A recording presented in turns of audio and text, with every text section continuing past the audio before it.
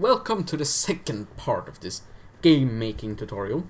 This time we'll be going through the basic skeleton for our game. So open the main.lua file and here we go. I've cheated a little. I've already written the code that we need for our basic skeleton. The first thing the engine will do when the executable file is double clicked or opened is to run this function. The function called love.load with brackets after it. That means that anything that is written between these two words will be called for. It's called to be called for when you run a function. So if you write some fancy code in here, it will only be run when the game is first started. The second the game is started. Control S. The next function could either be update or draw, but let's say it's draw. The draw function paints stuff to the next frame that a game is going to display.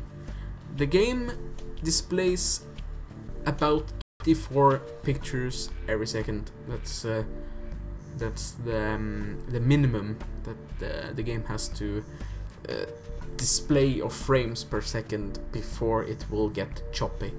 To get it really smooth, we have to get over 60 frames per second. And that means that we need to call this function here a lot of times per second to be able to get a smooth image.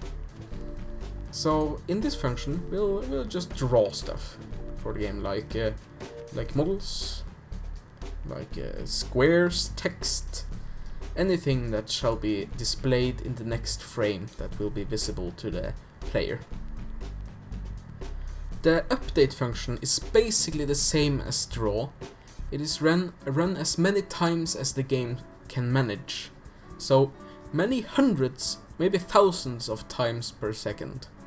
The DT here tells us how long it took between the last time the function was called to the current time that we're in. So if this ran 1 millisecond ago last time and we run it again, the DT will be 1 millisecond. In the function love.focus, I'll explain this later again. You'll see good examples on how these work, so don't worry. In love.focus, this function is run when you focus in and out of the game, like this.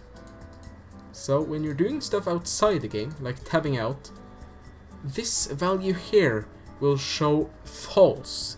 It's a bool, or however you call it in English, that will either be true or false. So if we go out of the game, the bool will be false, and when you go in, this function will call and the bool will be true.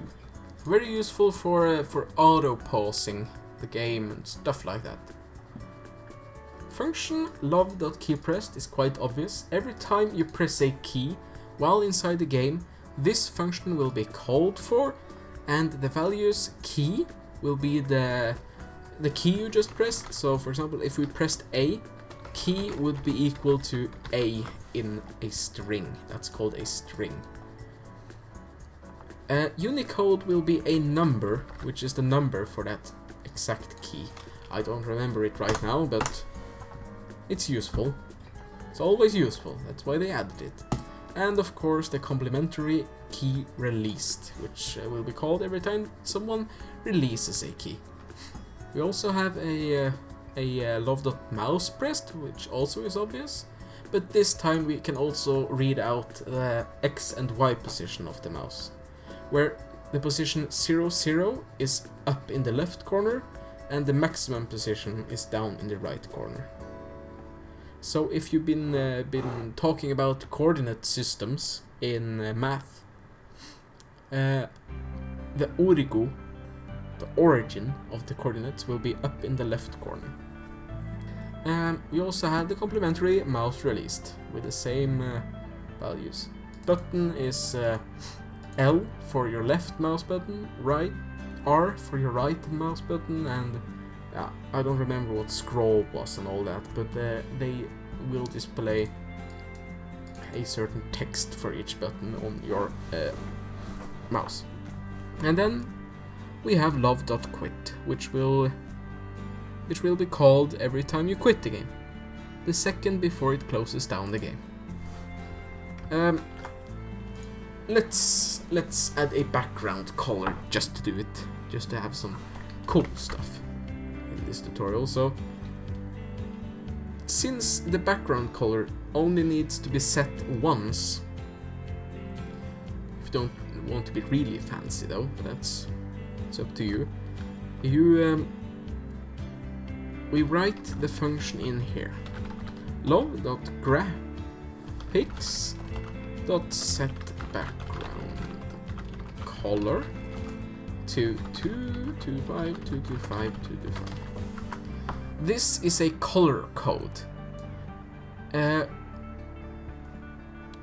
first number in the color code is the value for the amount of red. Second is the green and the blue for the last. So if we write 0, we want no red in our color. If we type 255, we want a lot of red color. 255 is the maximum value for any type of color in Love 2D. You can write more than this, but it won't help. 255 is max. So if we have a lot of red, green and blue, we will get white. So let's see. Did we get a white background color in our game? Yes, we did. Would you look at that? Let's play around a little. Let's make it red. Excellent. Open it again. And it's red. Crazy. Let's make it, I don't know, red plus green. That's yellow, of course. That's yellow.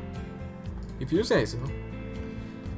And maybe 0 of red and a lot of green and blue. Oops.